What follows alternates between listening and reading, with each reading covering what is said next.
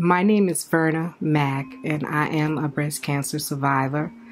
I've been a survivor since March 5th, 2013. Before I had breast cancer, I was a full-time 28-year employee with one of the major retail companies in the Atlanta area. Usher at my church, watch my nieces, nephews, hang out with the babies, visit with my godchildren.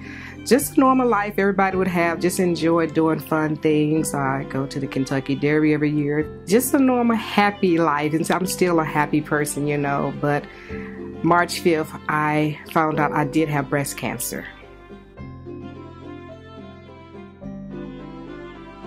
They came in to tell me what was wrong with Dr. Robinson. I already had felt a connection with me. And when she looked in my eyes and everything, you know, and she turned her head, and then that's when she said, "Oh, it's cancer." She said, "But you're going to be fine." She said, "You're going to be just fine, you know, and stuff." She said, "Don't worry about a thing. We're going to find. So, you know, we know what to do. We got this." She was really good. She told me to scream, cry, kick, whatever I wanted to do, you know, as long as I got it out of my system. And both my doctors were there with me. From their strength, I knew then that I couldn't dwell on the sorrow and the pain. So then I wanted to know what the next step that we had to do, you know, where do we go from here? No more tears.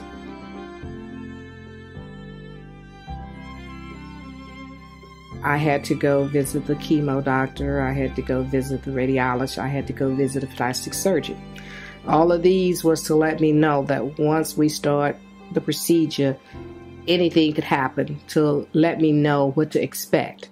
I went back to them again, and I've told them, I said, I've talked to everybody. Chemo, radiation, reconstruction. I say, what are we going to do now? I'm ready. Can we do this now? And she looked at me and she said, "You ready?" I said, "I'm ready to do this." And she said, "Okay."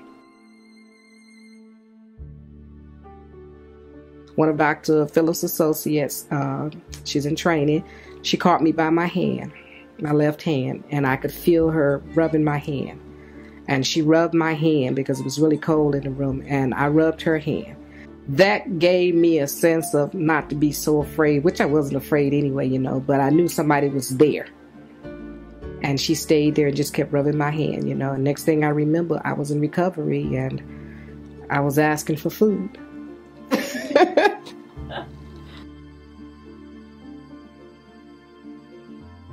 I always felt that I was more than just a patient. I felt that my best interest was always there, kept by the employees. Everyone always told me, "You're going to be just fine. You're going to do good. We got you." And it made me feel so much better, you know, and it put a smile on my face, you know, because we'd always crack a joke. And I said, "Oh, you got me." And they said, "Yeah, we got you." So having cancer has not changed my life. The only thing it has done is made me a stronger person, to understand and to take every day as if it was the last day. I've been given a second chance.